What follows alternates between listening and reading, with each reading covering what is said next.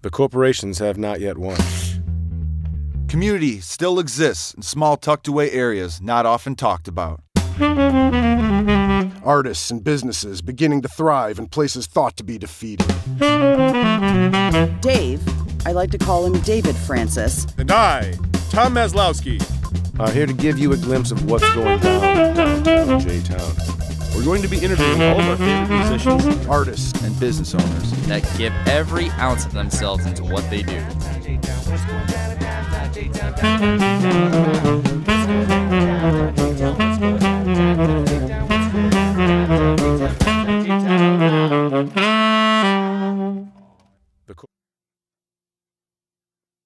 And you guessed it, tonight's guest is Mr. Ellis Wright on the saxophone.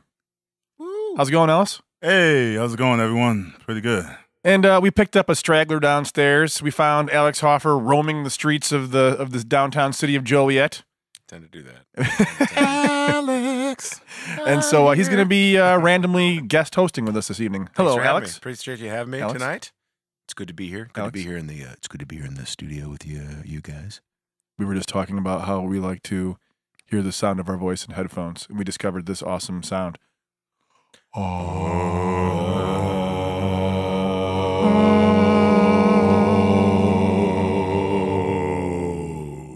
And even though he's not participating, Dave Francis is here with us again this evening. I threw an off-key high note up in there. That was you doing the high? Yeah, that was him.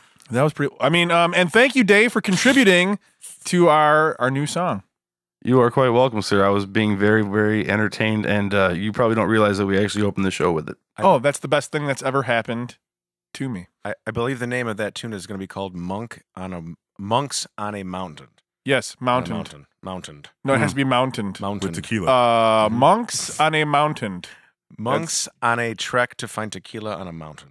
Ah, I love that one. There we go. So... All right. And so, you know what? We got to be serious here. This is supposed to be a serious show. We're getting down to business here. And I'm not going to take any trash from either of you two this evening. Yeah, right. I'm just preparing for actually being ridiculed the entire show. Somebody call Waste Management. You guys can't see Tom. Ellis, would you like to get to your first song for us? Sure. Please? Ellis?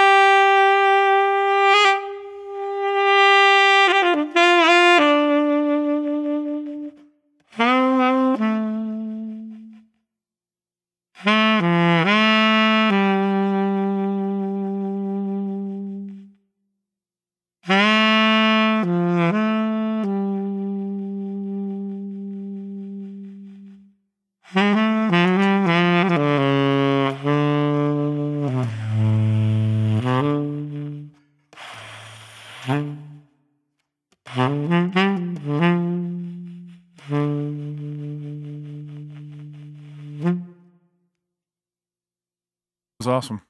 Thank you. Thank you.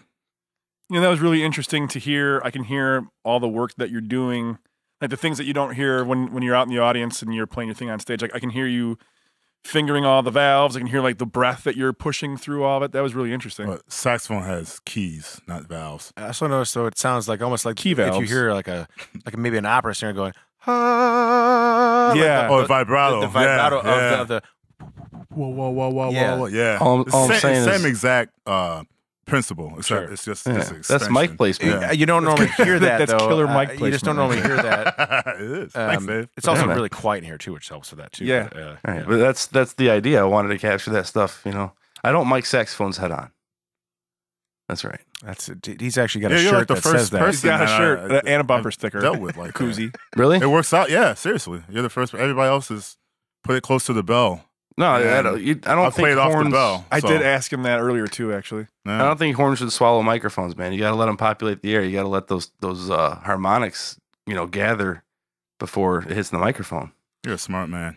It was just cool too Good at what I do. because you don't Yeah, no, realize seriously. Like that's cool because it is cool. we recorded a couple things already, Mhm. and you've done that. With the me just playing off to the side instead of playing, the bell. And now, what are you Yeah. talking about there, Ellis? Is that maybe some big lagniappe, perhaps? Conversations we're having there? I'm glad you asked. The way you looked at him was priceless. No, yeah, with Big Land, yeah, we did that. When was that, Dave? This past fall? Yeah, Like late winter- fall, early winter. Yeah, We got like 3 tracks that we've been putting out and sharing around. There we go. That, and then we just did a movie, Tom. Yeah, we just did a soundtrack. Right, yeah, the so, soundtrack.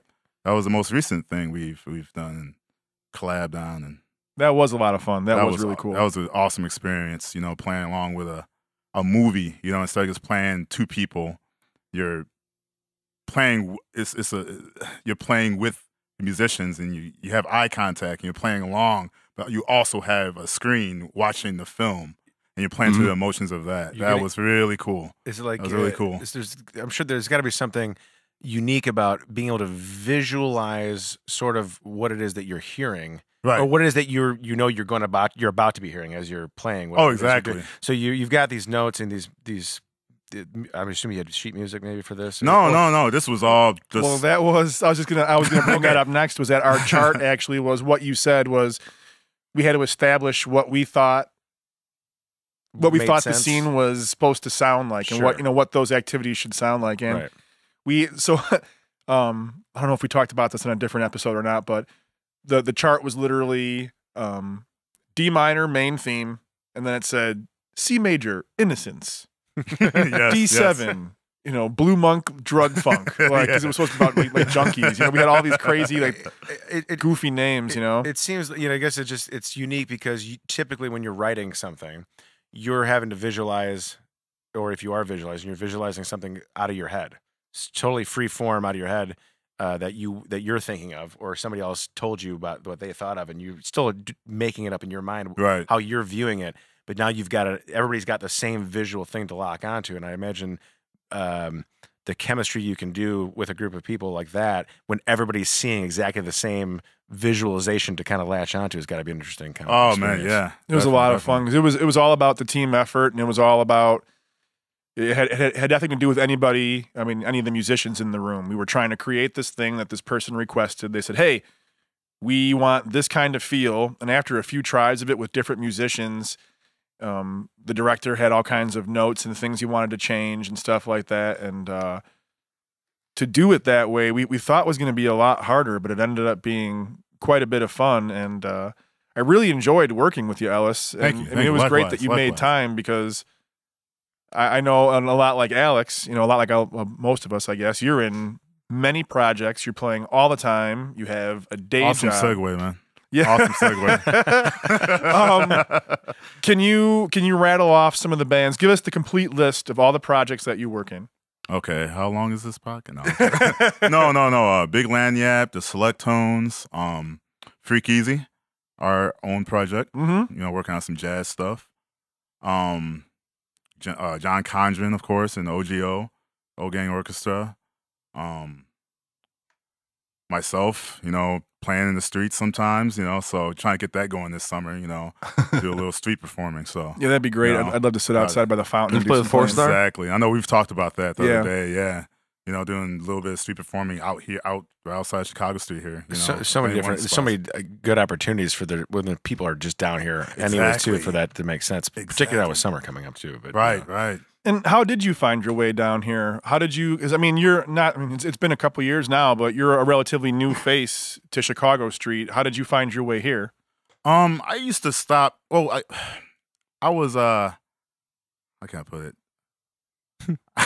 I'm just trying to like backtrack the whole story. Make a short story long. Okay, but yeah, long story. Yeah, long story short. Yeah, right. Well, me and Hoffer used to jam back in the day. Bedrocks. Wednesday nights. at Before Bedrocks. that, even before that, City Was that Champs. before that? It was before that. That's City right. Champs. So I yeah. met. That was like 6-7 years ago almost. Exactly. I met him at Maybe City even longer than Champions. that, yeah, I think it was yeah. 7. I think it was 7 years ago there. Yeah. Yeah. Yeah. I mean, we used to jam out there, and at the time, I was going to Joliet Junior College for music, and learning, on paper and on the chalkboard how to play music, and then going out to the jams with Hoffer and such, Bedrock, City of Champs, and so forth. Learning how to do it by ear and by feeling. So it was a cool like opportunity for me, like to kind of put what I was learning in the classroom to practice. Yeah, absolutely. So I was getting the theory and all that, and understanding that, and then putting all that to practice under my fingers and in my head and in my heart and such. Yeah, that's so important. I really do think that you need both. Exactly. I mean, you can exactly. do one or the other, but when you do both, it's kind of sort of especially unlocks it. if your intention, which obviously is yours, is to play, is to perform out Yes, as well yes, too. exactly. If you want to just learn music and just be at home and do it for you, that's one thing too. But if your intention is to perform, being able to put yourself in a different, being on stage is different than being in a classroom or being at home learning something. Obviously, Right. Everything. Everything. You have to work with other people. You have to be conscientious, and you have to listen, and you have to, have to kind of know your stuff and enough to play along with what's going on, especially if you don't know the songs, which is, I mean, that was kind of our shtick for a while around here. It's Man, how I that met sounds like a whole Alex thing. and- yeah. Well, I mean, that was, that's, I think a lot of the fun about playing, and that's why I think music is called a language. Well, you want to sound good for you, and you want to sound good for the people that are listening to you too. Yeah, they have to sit there and listen all night long. Right. Open mic night can be brutal if no one knows what they're doing. Right. Yeah, I've been to those. Now you said JJC was music your major? Is that something that you? Yes. Music performance was my major. Yeah. Like I said, did the theory thing and everything, and got the associates. So Did you really? Woohoo! Yeah. Now, so when did you start playing music? Was it always saxophone? No, it wasn't. I started on B flat clarinet, which is very similar to saxophone, similar fingerings. So it's part of the woodwind family and all that. This was back in 4th grade. Started on clarinet. Wanted to play saxophone, but they told me I had to start on clarinet. So I was like, Is it easier to play a clarinet? Me personally, I think no. I'd rather play a saxophone. It seemed like it's more free blowing, opposed to What a do you mean clarinet. by that? Could you go elaborate? It's easier to play, basically. What do you mean free blowing? Like it just makes more sense? Less No, restrictions it's just on the it's easier. airflow. I'm sorry. Same idea of free balling. Less restrictions. He's free balling. Less restrictions on the airflow. Exactly. No. But it's just exactly. It's like So the you analogy say- like blowing into a straw opposed to blowing into what's those A cocktail tubes. straw. Yeah, there we go. A straw is a saxophone, and a cocktail straw is a clarinet. Yeah. Well, basically, and it's a just clarinet, if I'm not mistaken, either is more of a classical instrument too, obviously, than a right, saxophone right. too. For the right? most part, yes. It's older. got a It's an rounder older. It's sound. been around longer. Yes, Right? yes, Yeah. yes. Okay. Yes. Good talk, guys. Yeah. no, but So how old were you when you started? You said 4th grade. Okay. 5th grade, did clarinet. Then junior high, I started experimenting. They needed a bass clarinet. Where'd you go to school at? Went to Dirksen. Okay. Dirksen Junior High, and then West. Oh, so Yeah. you've been around. Oh here yeah, I'm a always. Joliet Oh, guy. okay, Yeah, okay. I'm a Joliet guy. But yeah. 6th, 7th grade, I was playing bari sax, bass clarinet. Love baritone. A little bit of tenor. I love. Oh man, Sounds so good. that's home right there. Working on getting one. I'm trying to hunt one down, but And see, cheers It's to like a you because unicorn. starting that young, playing music like that, you end up having to play hot cross buns and all this goofy stuff, and it's pretty hard to stick I should with have it. played. I should have played that for my song instead. Yeah. You know what's Should've played funny? Hot Cross Buns. That's how is you get started. the first instrument I ever learned, the only instrument I actually ever learned how to read music on was a tenor saxophone. Oh, really? When I was in sixth or seventh grade. And I got a piano first, but then I got a. Well, you didn't mention any of that in the interview. Thanks a lot, man. Withholding evidence. I didn't This think is about crazy. it. I didn't think about it, but I think I may have even mentioned that to you back when we first met. Right, but, right. That was something I loved. And the other two, talking about how we've known each other for like 7 years or whatever now, and seeing you go from picking it up and learning how to play it to now being able to utilize it in several different projects has been really cool. Yeah. Because I've watched I've seen you get really good at what you're doing. You know. Thank you. And it's always cool to see somebody you know and you like Like watching your baby grow up. succeed at, well, No, I know what it means, though. It is cool because my little baby. a lot of people Little get baby. discouraged. Well, it's easy to get It's discouraged. just good or to see your friends intimidated. succeed at things they want to do, you know, and that's Exactly. yeah. And you're all over the place now. You play. Oh, I forgot about Cadillac Groove. Sorry. Yeah, Oh, Cadillac you're in Groove. trouble, man. Yeah, I know, right? What about 5-star? Don't you play 5 star. 4-star? Yeah, I played 5-star, 4-star. Sorry, Oops. I'm See? totally. I'm 5 stars coming up though. 5 stars 6-star coming brass soon. They just need man, one you. more positive rating. No, there are One dick on Yelp just is screwing Yeah, around. he just keeps coming back. Yeah. 4-star is a brass band out of Chicago, New Orleans style music, Dixieland and stuff like that. Real fun guys to play with. It's like a billion of them in the band. You so, seem to be involved in a yeah. lot of projects that hit like funk and like New Orleans style standards. Yeah, Kind of your two. thing, or is that just what you fell into? The two. No, He's I'm like, joking. yeah. Yeah. Well, that's why I feel like I Dozen do. Select No, Tones no, play some like I've- classic funk songs and stuff. It's- Yeah, I love funk. I love all types of music. Like I can't. I think that's why it's hard for me to just to nail myself down, you know, into one style of music. Because yeah, I mean, I grew up listening to the Miles Davis "Birthday to Cool." My dad was playing that. My mom was into Grover Washington. You know, my sisters were listening to Green Day.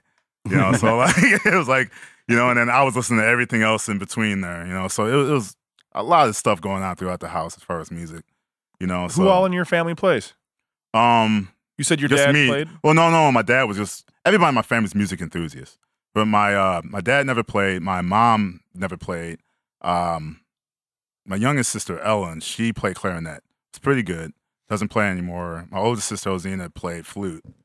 She doesn't play anymore either. So I'm kind of like the only one kind of keeping it going, so to say. So yeah. Now, was that something that your parents were like, "Hey, you guys got to try an instrument," or was it something that all of you just wanted to do? I think it was kind of both. Like, oh yeah, hey, I want to play. Like, oh yeah, sure, okay, just get you into that then. Was You know? it maybe like a suggestion that you all decided that seemed like a good idea?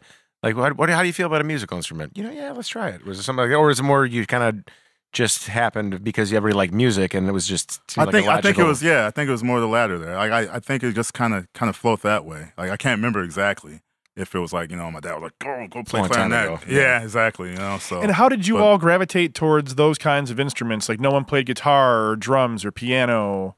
I don't know. I honestly I couldn't tell you, man. Like It was just how it went. Yeah, just how things fell into place, how the cards fell, man. Yeah, like I said, clarinet and then bass clarinet, contrabass clarinet, which is a huge. Nice. What is? Yeah, please describe what that is. That's like Seen one of clarinet on. Did you really? Yeah. I've seen one. Yeah, it's on steroids, man. It's a clarinet on steroids. Bass clarinet on steroids. It's humongous. I mean, it's like me sitting here on the stool right now would probably be, since I'm shorter, would probably be just right for me to play it. What? Yeah, it's huge. Do people use stands like floor stands for them? Like other play them sometimes? I didn't Some because it people was do, so though, big. right? Yeah, oh Yeah, yeah, okay, yeah. yeah. Like Tom, you probably would because you're a taller guy. You know, you too. You know, but probably basically everyone except me because I'm short. But no, but yeah, like I didn't use a stand or anything. But it's a huge instrument. You know, so I don't know, for some reason I gravitated toward all the low woodwinds. You know, like I just love the sounds. The bari sax. I never played the bass sax. Tenor sax, bass clarinet. Wait, there's Probably because some- that deep ass voice of yours. You're just Maybe Yeah, I it's know. that. Bass. I think you're onto something, Dave. I find that sometimes like the lower stuff tends to facilitate more rhythmic. You Oh, I mean, right, like, right. I mean, like you can do a lot of other things with it, obviously, but first off, In concert band, it usually goes toward like the longer tones, Yeah. the bass Yeah, notes, it's the foundation. And yeah. when you do triplets or quick notes, they tend to almost feel like waves as opposed Right. to like needles. Right, you know? right. Usually the flutes and the clarinets, the Yeah. trumpets are playing that. Yeah. Well, there's yeah. all that sound with one note. You don't have to play chords or multiple notes. You can just Exactly. play one note, and it's got all this huge. Which you should sound know to it. because you play bass guitar, so Yeah. like, it kind of falls sort of in the same idea frame, I guess. And I think it's interesting. There's obviously, there's a lot of, multi instrumentalists, but I really feel that people have like their spirit instrument, Sure. like Oh, yeah. that Yeah. fits their personality. Like keyboard players are all the same. Bass players, and we all have that mentality, and that's why Right, the personality that goes along with it. Yeah, Right, it's right, really, right. really cool. And I try to tell this stuff to parents when I'm teaching. Like, I just don't think that your son is a guitar player. Like, well, you know what? He bought this thing and he's going to have to play it. Like, It doesn't work that way. I know right? what you mean, but I think he really hates coming here. And I think that he wants to play drums really bad. Can you please? I think let at him the play? very least, people have like an octave or a range? a range wavelength that they feel Yeah. very comfortable and feel very natural. Yeah. And maybe it happens to be a guitar, but you can play a baritone guitar too. You can play a classical guitar. Right. You can even if somebody picks up a piano, they could probably feel really comfortable on the right guitar if it was tuned right or if it was the right style guitar. Or no, for whatever. sure. But I still say I know what you're that saying though, totally. But you got to find like that one instrument first that kind of unlocks the secrets Sure. to music, and then you can go and try other things. But I mean, even though I do play other instruments, I'm definitely a bass player. if I'm you- much better as a bass I player. think there's the mentality difference between rhythmic people and melodic people. yeah. some things feel just more natural in your hands or for you like on your fingers in your mouth Right. or in your fingertips or whatever it may be. And then from there you can expand on that. But feeling comfortable at first is probably the key to getting farther into it. Right. And then I think it's interesting then because then you get to go back to your home instrument and you know what the other musicians are thinking about or what they need. Because I get yelled at a lot for being too busy of a bass player, and and that was like I used to play a lot of chords and a lot of notes.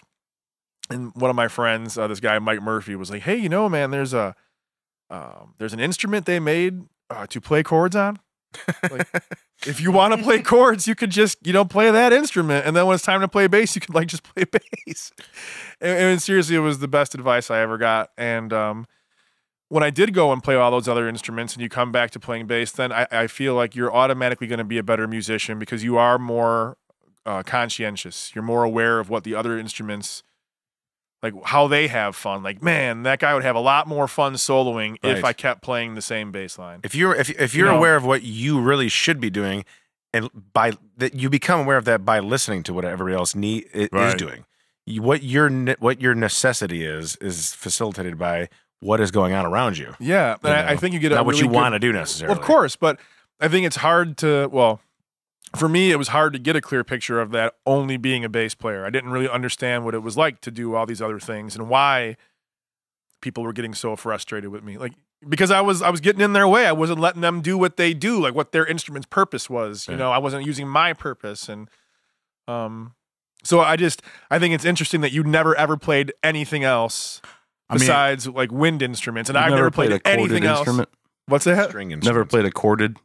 Well, I have a, Yeah, I have I a mean, piano to at be home. fair and- though, there are only really technically three kinds of instruments: there are percussion instruments, string instruments, and wind instruments. Right. Right. Whether they be brass or they be woodwind, I mean, there's still you're using air Yeah. to blow through something and You have a vibrate. brass wind But that's and what a I wood mean. wind. He never really Yeah. ventured Even out there's into two those- types of the wind. Those Yeah, branch off. I mean, yeah. but the physical structure of Oh, how right, you make right. sound out of it. There's three categories essentially. Even a piano is still a string instrument technically. So, Yeah, Right. you know. but it is a percussion. Piano's instrument. percussion It's instrument. both. It's both, but it uses It is strings. both. It uses strings though to create Yeah, I create think- notes. But he uses hammers. You're a hammer. Your fingers are hammers on a guitar though. Technically, if you want to get really technical, your fingers do exactly the same thing as the hammers do. Guys, don't fight. I had like 3 jokes lined up for Dave with the hammer thing, and I just kind of went the other way. I'm from Wilmington. So Ellis, Here we go. No, don't. This is why they call him David. Yeah.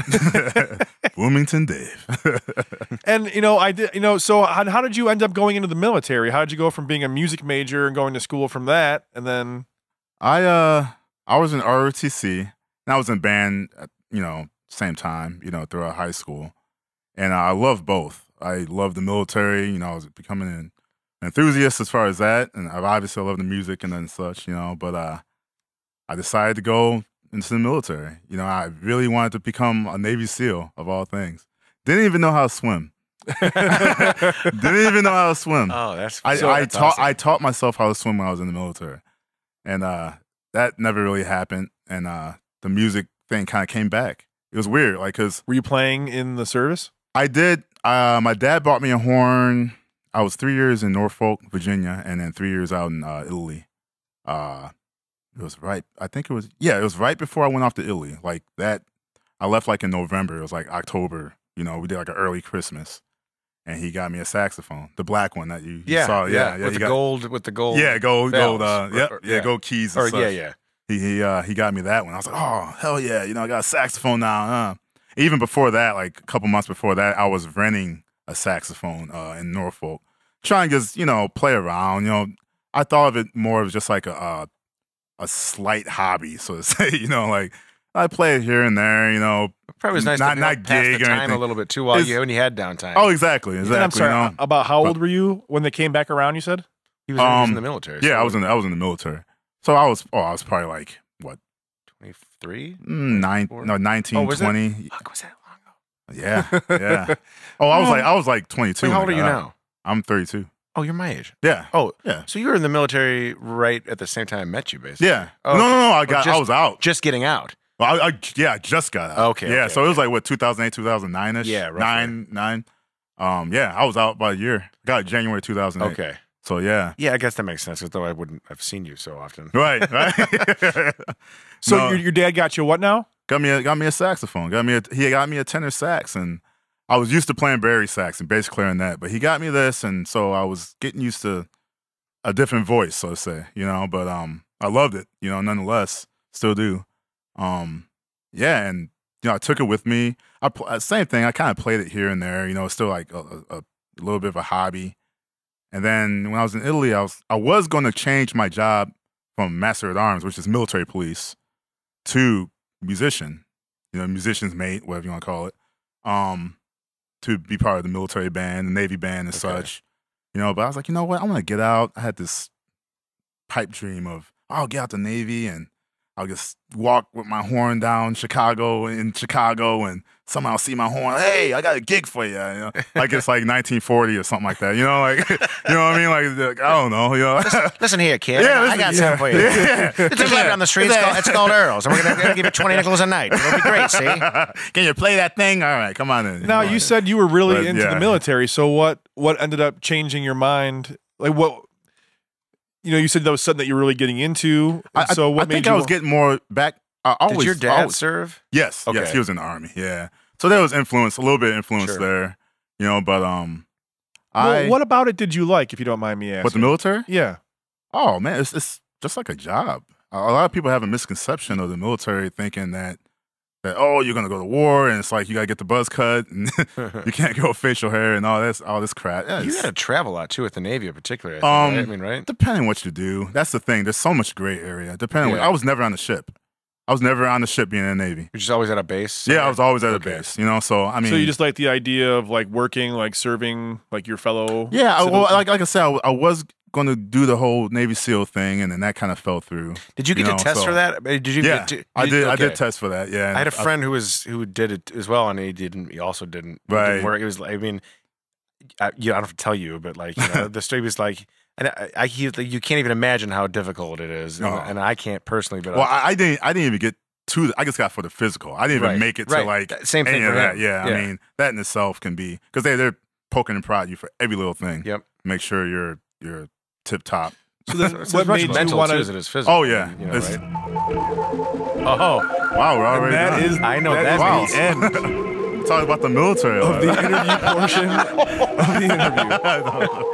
The interview portion of the interview. The interview portion of the interview. oh,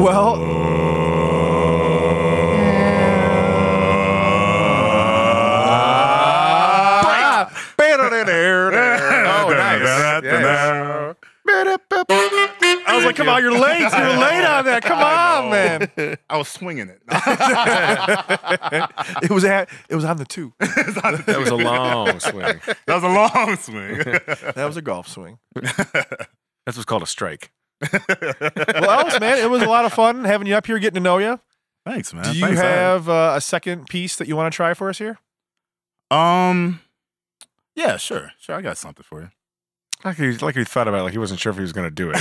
You're like, oh, come on, man, don't leave me hanging. It's like, well, I guess I could. I guess I'm going to have to make Alex pick up one of those electric guitars and play something here. I got a timpani back here I'm going to bang on. Ooh.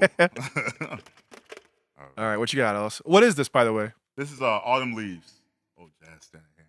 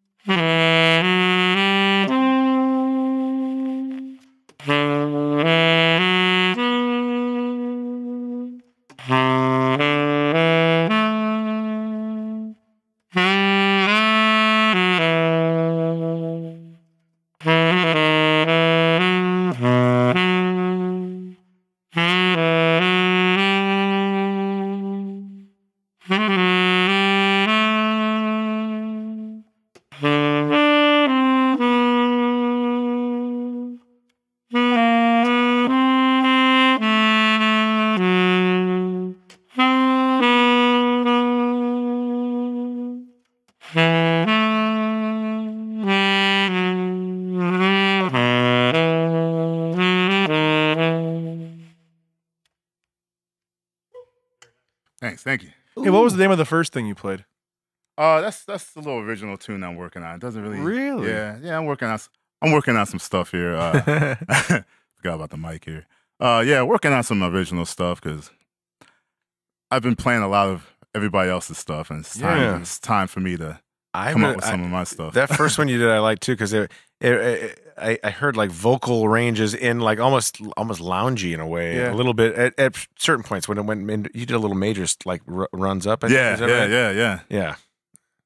Killer. Thanks. I got a fan over here. It was pretty sweet. Can't wait to hear some Ellis Wright originals. You are in quite a few bands. Yes. And, since you had very short songs, one more question I do want to ask is how did you finally come across Chicago Street? Because all of a sudden, Oh yeah. blew up You asked on that the scene. earlier. Yeah. Yeah, you blew up on the scene. You've been playing with everybody ever since. Like you're on stage every time I'm in the place. Like I remember one specific time, and I don't know if this is the whole catalyst for it, but I remember it was a Halloween show that goes on here. That happens here every year where Best. all the musicians We were dress up talking as about other this earlier. musicians. Yeah.